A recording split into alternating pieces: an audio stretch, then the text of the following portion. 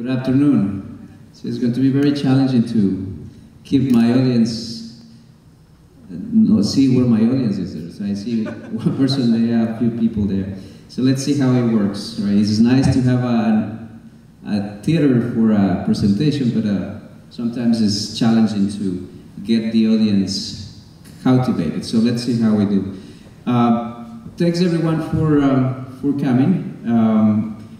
I'm going to be sharing with you the experience that happened to my college, to Hostos Community College, in developing an online readiness, student online readiness course, and the approach that we have taken, and hopefully you can get some tips on the approaches that you're doing at your own campuses. So just want to acknowledge the people that have been working with this collaborative with me. There's different colleagues from campuses from CUNY. We currently have four campuses that are working and using this tool, and I'll tell you what the experience has been and also the benefit that has been for them, for us, in doing this approach. So I have, I don't know whether you can read it, but colleagues from Hostos, from Bronx Community College, Lehman College, and John Jay College. So I'm going to be talking to you about what that Are You Ready course is about, and also why it is needed, some of benefits, unification of efforts, and also I'll be sharing some numbers on what has been the use of this tool at my school so far, and some info about how these pilots are starting to happen at the other campuses as well. So a little bit about Hostos Community College. So we are part of City University of New York. This is a university that has 24 campuses, 24 colleges, and CUNY has about 260,000 students in total. Hostos, we have about 7,000 students. From those, about 50% are full-time students. So then we have to deal with the other 50% who are part-time students, students that are not on campus most of the time. They work, and also I think this is very common, this figure in terms of community colleges. 66, close to 67% are female students. We also have most of our students, almost 60% of our students are Hispanic, and the next demographic is also about 22% are Black.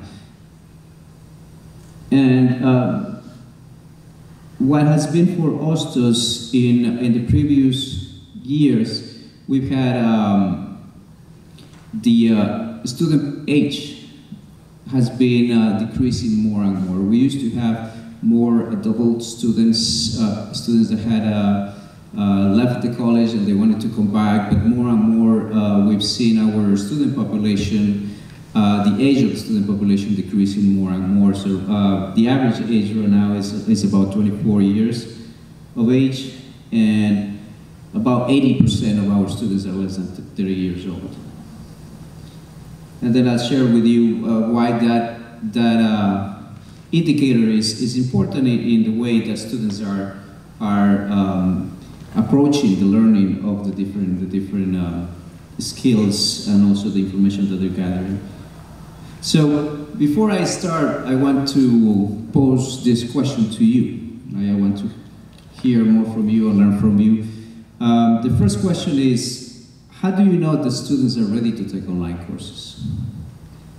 In your own experiences, or how you're approaching at your own campuses? Anyone? Yeah. Students sign up on their own, they decide, we don't. So we're not sure, we don't know for sure whether they even knew that the course was an online course, because we have a lot of problems. They know it's online, they do know it's online, but they don't know that they are not ready. Excellent. Anybody else? What has been your experience at your campuses? It's a few groups, small groups, so that we can all just chime in and share your experiences. Some professors may do an assessment at the beginning of the course. So it happens after the fact, right? So it's already too late for the student because the student is already there. Correct. So if the student depends on financial aid, for example, it might be difficult for them to drop at that moment because they're already enrolled in the class. There might not be another choice, perhaps, depending on the reality on enrollments in your campuses. Right. Any other experience here?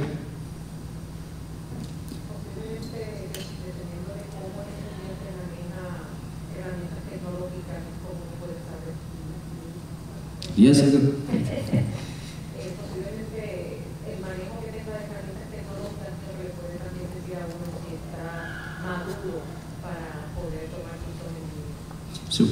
So we have to make sure that we have a way of knowing, right, whether they're able to. And then I'll share a little bit later in the presentation on some differentiation that we have to make of our students. So the other question is, what do you currently do to support those students that want to take online courses? Anybody? Any initiative or what is the process when the students are there? Yes. Well, what I do is have online conferences with the class, but they don't always come. And I talk to them, I email them, I tell them things, I put more material that they can look at on the page and see if that helps. My students this semester don't seem to be very aware, so this is a pretty bad semester. And it changes, right? From semester to semester, yes. The student population is different. Something that might be appealing for your students one semester might not work for the other semester, and we have to start kind of thinking on how do we become very dynamic in reacting to those realities from the students that we have. So, so what this course is an online self-paced student readiness tool to prepare students for the online learning environment. So it is, since we use Blackboard, it is a Blackboard course. It's a self-paced Blackboard course that includes information about what is online learning, basic technology proficiency, including the use of Blackboard, sources of campus support, because also that's one of the challenges the students don't know, that they have services that don't know where to go to get support, and time management, especially in online learning, is critical. The students understand that they need to manage their time effectively, and also tech literacy. Right? It's very important for students to make that differentiation between knowing about the technology and using the technology. Right? And then there's some introduction about digital and web-based technologies that they're going to be using throughout the course. So the approach that we took is we identified that there's many learning styles, so we try to use a variety of learning preferences to include the same content through video, through text, then to testing to make sure that the students consume the content of this course depending on what their preference is. There are some students that like to watch videos, and there's a lot of visual students, so they will watch the video. If they don't, then there's the content there.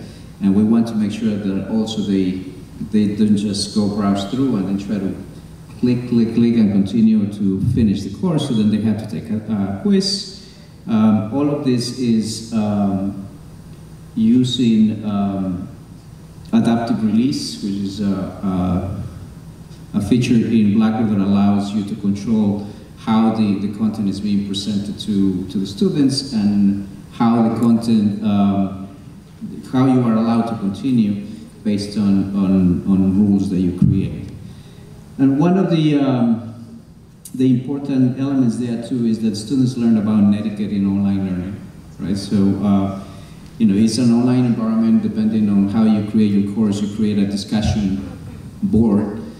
You have conversations, and students need to make sure that they are in an academic environment, and they have to present good behavior to make sure that then they're respectful to their colleagues, to the faculty member, and it's important for this to be upfront, to be there for them. So as I mentioned, this is using adaptive release, and I'll do a quick demo later on. So for us, this is both an assessment for student readiness for online learning, and also is an introduction to online learning. One of the challenges that we were facing in the past is if we want students to learn at the environment, we were creating tutorials, we're creating information or resources for them that were not connected in Blackboard. So we wanted to make sure that students, as they're learning, they're navigating through Blackboard without knowing. So at the end of the course, then they'll be proficient in using that tool as well. And so also, you know, we know that the challenge is that students don't check emails. Students don't go and do the extra effort on identifying what resources the institution has. So we wanted to also make sure that they, through this course, they get to know all of those different resources that are available for them. So in a sense, using that saying of bringing the horse to waters. And in creating this course, it was a good exercise in identifying a consensus of basic elements that a student would need to be more prepared to start an online course.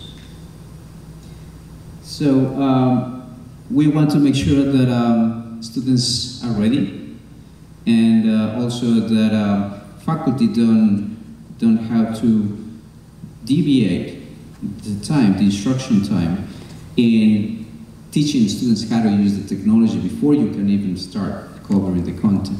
So we want to make sure that they're there, then faculty spend the time on what they have to spend time on teaching. So this is also the point that I mentioned before, differentiating between what is tech literacy and tech consumer, right?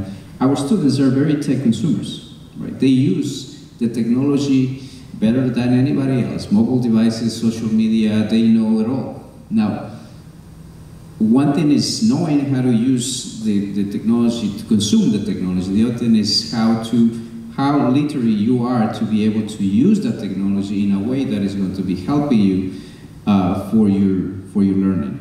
So we have to make sure that then we make that differentiation. So as you know, but those are trends everywhere. There's a growing online population everywhere. And in our case, it's a growing institutional demand, right? So CUNY is pushing to continue developing online programs, and then even though we have some limitations because of the nature of a community college, but then we have to continue pushing the development of online courses. And we want to make sure, that's the hope, right, in being able to identify some standardization of doing this type of online readiness for students. And a number of elements that helped us in developing this course was a research that we did in student perceptions of online learning, in identifying what was missing for them. So what do they need in order for them to do well in online courses? And many of the results that we gathered from that research helped us in shaping this course as well. And searching through different research, different universities across the country that were doing something similar. So it's been a combination of best practices, something that is already out there, and nothing is created new. So it's good to take advantage of what is out there. And we had also the opportunity that the instructional designers at my office have also the experience of teaching, so then you have that also that good input as well. So, as I mentioned, there's 4 campuses. After we developed this course, my goal has been to be sharing the tool and seeing how other campuses could use the same tool and then becoming partners in continue improving, developing this tool as well. So so far we have those 4 colleges. There's a couple of more colleges that are in the process of participating in this project. So the benefits, everybody needs to do this, right? Every college does it some way or another. Some colleges have more elaborate, more resources, right? All depends also of the resources. If your office has the resources to be able to deploy support for your students. So standardization is one of the benefits. Reducing duplication of efforts, a campus neutral application, then we have a wider population of students that we can do research on, and also we can use that information to continue improving the application. And one of the key benefits that has been for me, in my office I have a team, and it all depends on how much work the team has to be able to put an effort of this being one of the projects for everything else that we do. So in working in a sense as a consortium to be able to continue developing this, now I have access to experts from every campus that are looking at the same tool. And now it's not just my team. I have 4 or 6 more teams that are going to be working and helping and reshaping this tool. And for those of you that use Blackboard, the way of sharing this is a simple course copy. You export that and then you are able to use it without any problems. So it's very easy to share. And this has some features that allows you to make it very neutral in terms of the content, and you can add modules for your campus specific information that wouldn't become very time consuming in customizing the course for your needs. And the potential for cross-campus research, it's very powerful what we can do with the data as more and more students are using these tools. Then we will have a lot of research questions that we can answer.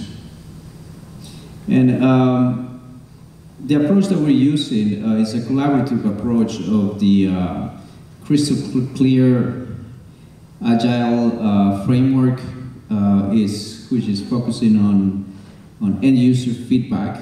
It's also focusing on a collaborative development process and also an adaptive cycle, right? And then these elements say a lot about the realities of our students, the changing population. One semester is different to the next semester, so perhaps the way that we were deploying or developing this tool will have to change. So this kind of methodology that has a connection of all of the different usual development frameworks helps a lot to make sure that we're flexible, but then we make sure that we keep this continuously being developed.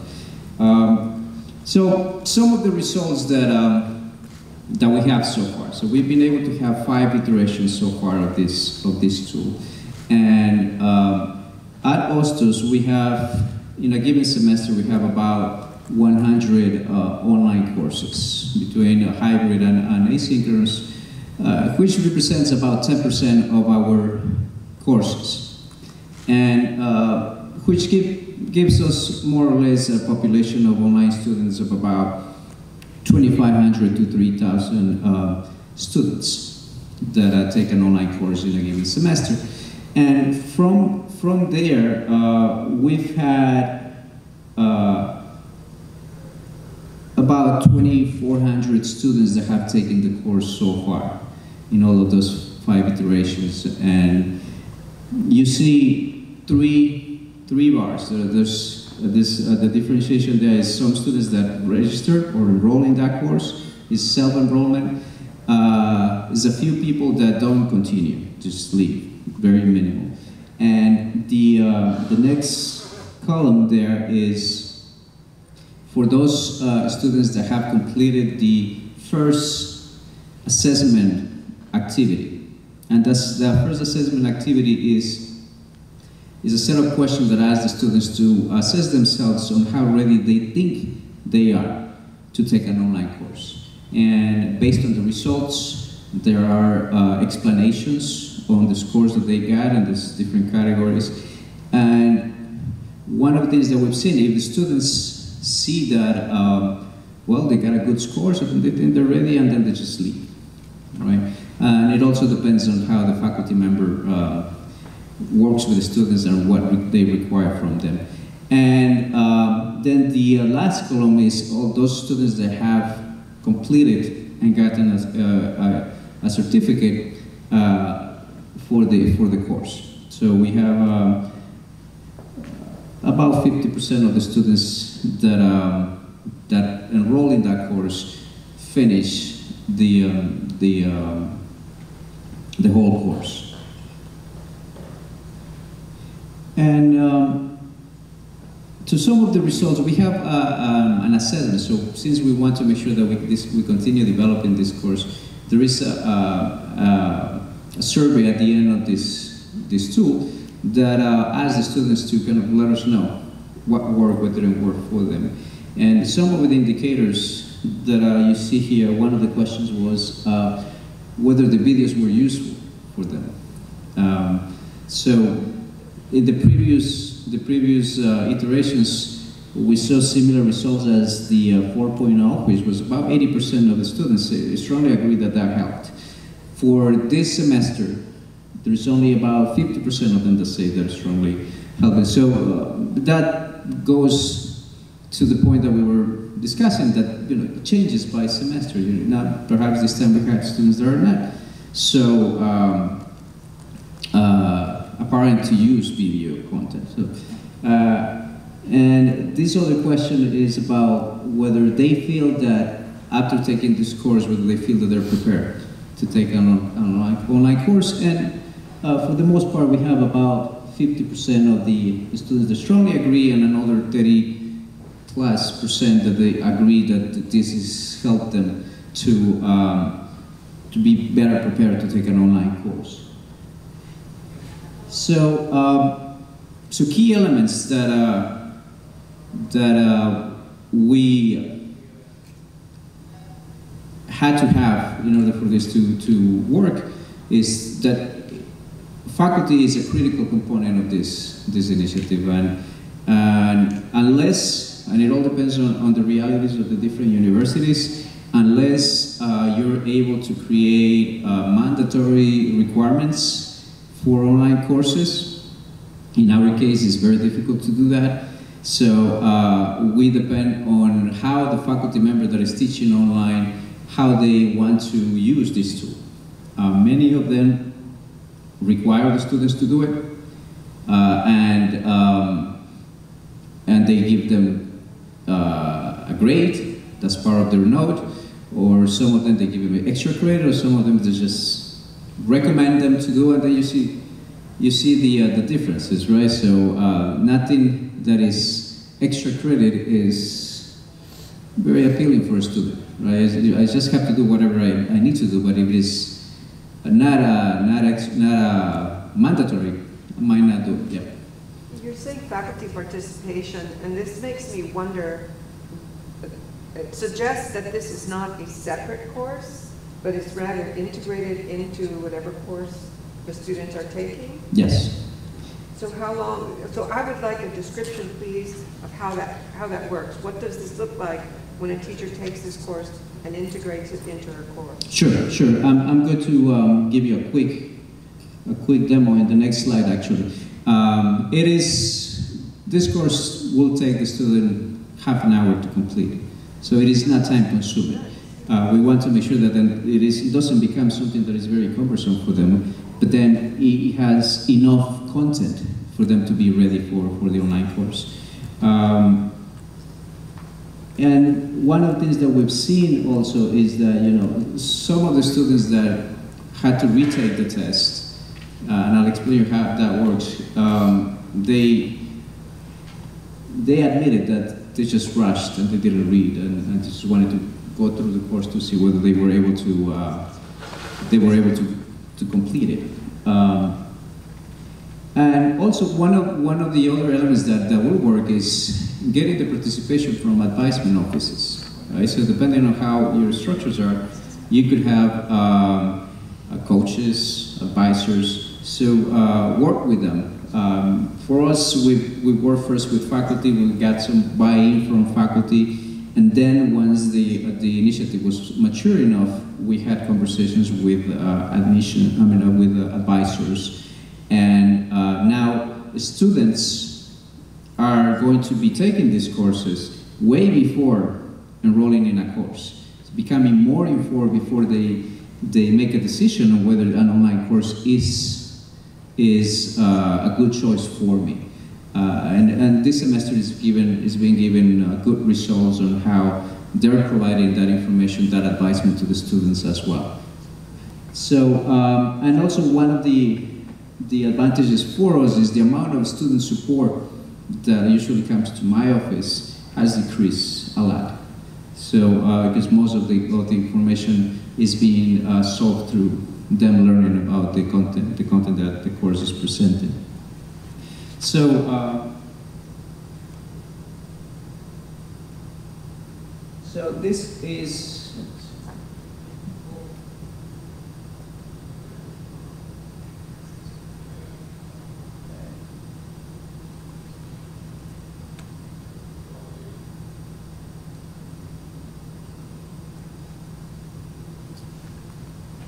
This has some presentation also, it's giving.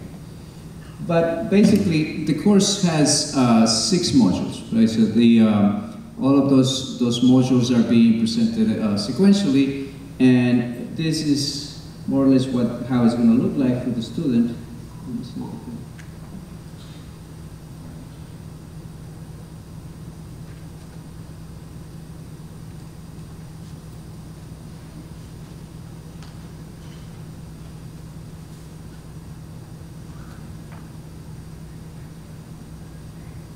So,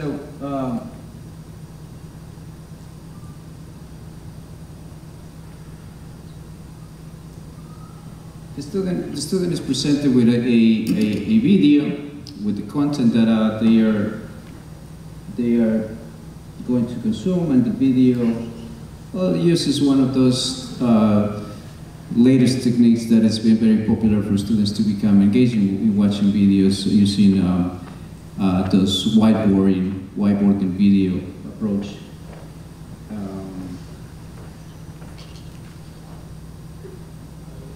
Well, that's supposed to have audio, but high levels of involvement and interaction throughout the semester.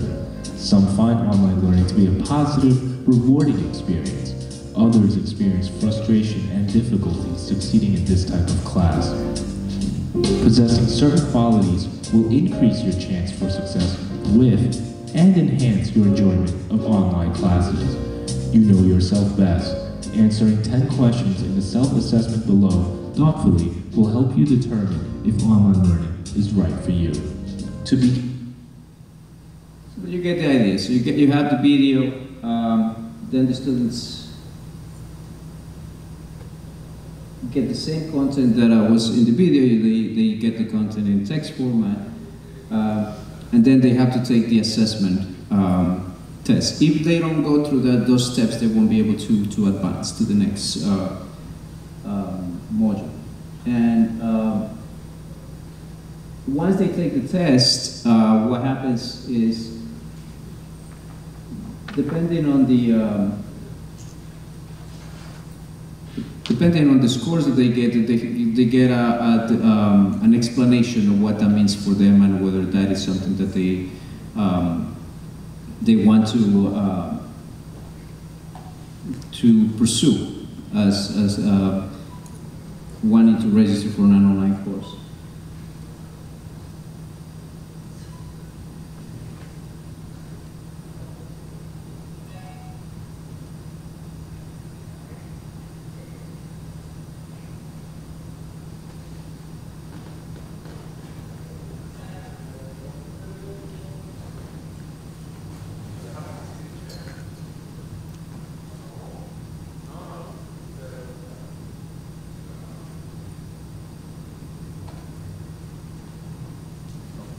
So that's the menu there.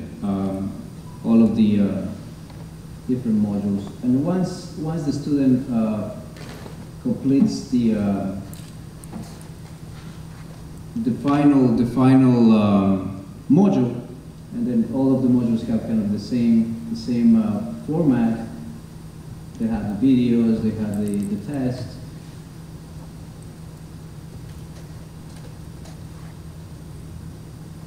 Then the student will be earning an online learning badge. With this badge, they can share with the faculty member. That will be the proof that they have for them completing the online course. They get a certificate, and that's how faculty will then capture whether the students have actually done it.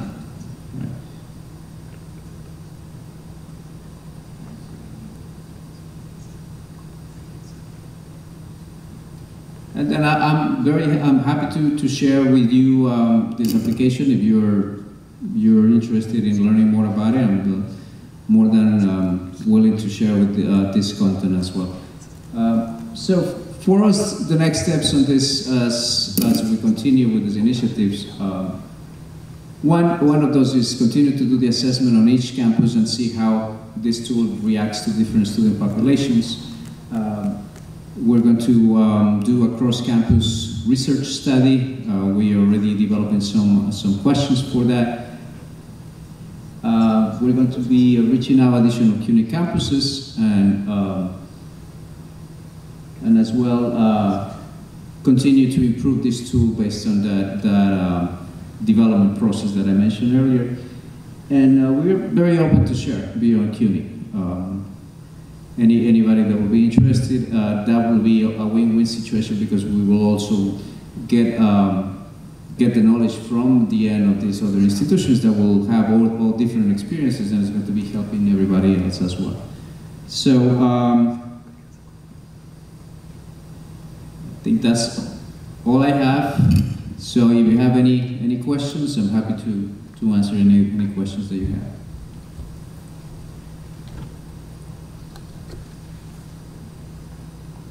Yep. So obviously CUNY has the money to put into this and the time to put into this. I'm not sure that my college does that.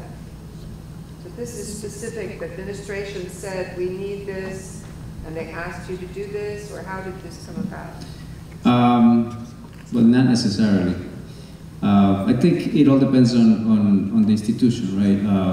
And whoever is leading. In my case, this was something that I saw that there was a need for us to improve the way that we are preparing our students. So part of it is, well, the initiative from the office. It was nothing that was directed from administration. It was more on trying to improve the processes for the way that we're preparing our students in online learning. And this additional step in working with other colleges, that is just self-initiative. It's a lot more work, isn't it? It is difficult to collaborate from within your campus. right? It's a lot more difficult to collaborate with colleagues from other campuses, but it's worthwhile. Sometimes the sacrifice gives a lot of benefits, because for me, it gives me the opportunity to identify whether the content that you're developing behaves the same way with students from different campuses, right? And then we might identify whether the tendency of, or putting the pressure on a student population, or the characteristics of the student population, it is why your tool is behaving in a certain way, or if whether there's some other causes of those behaviors. Any other question? I don't know if you can help me turning on the lights, because I cannot see anybody.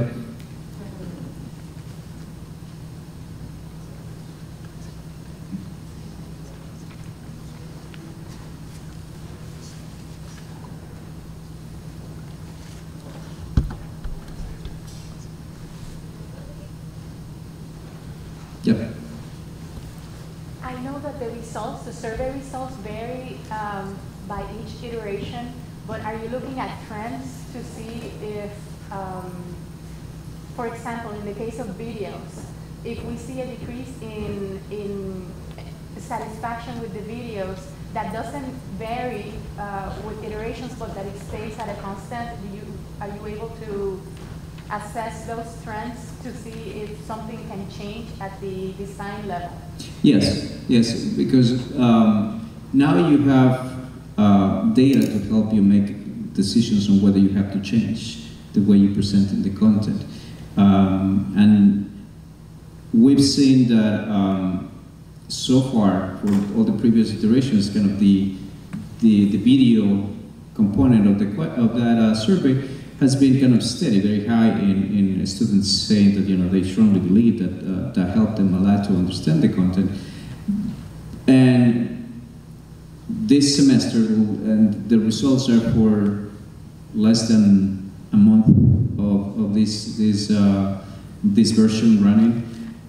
We'll see what happens in the next iteration or the next semester, whether that changes. And if it continues to change, then we have to identify based on all the other components, because since you have an assessment at every module, then you have to see whether students are not completing or where in the stage they're leaving the course.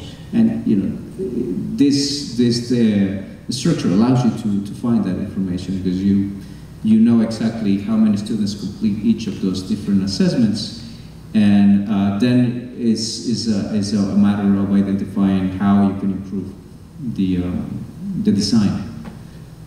Yeah. I don't know whether that answers your question. It answers. I have a second question. If Sure. there is no, okay, go ahead.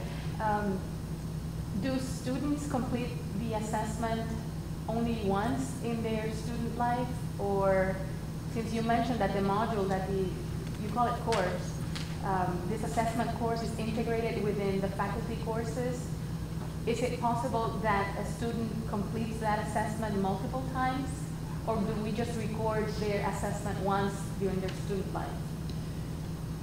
At this moment, it is recorded once, and students have the option of going back to the previous versions of the course that they have taken. They go back and they print their certificate as a proof of completion to their faculty member. So we've seen many of the students doing that. We haven't checked the information at that level of detail. There might be some students that they don't bother to go and look for it, and they just go and take it again. Because, it doesn't take much. It doesn't take longer for them to complete this test, and that is also very useful for the faculty member to make this perhaps be the first assignment for the class. I've seen some faculty members that have have done it even the week before. They send an announcement and say, well, you know, by the first day of class, I need to make sure that you complete this course. And you know, as I said, it all depends on how the faculty member structures the requirement for this course. Thank you. Any other last questions? Good, thank you very much.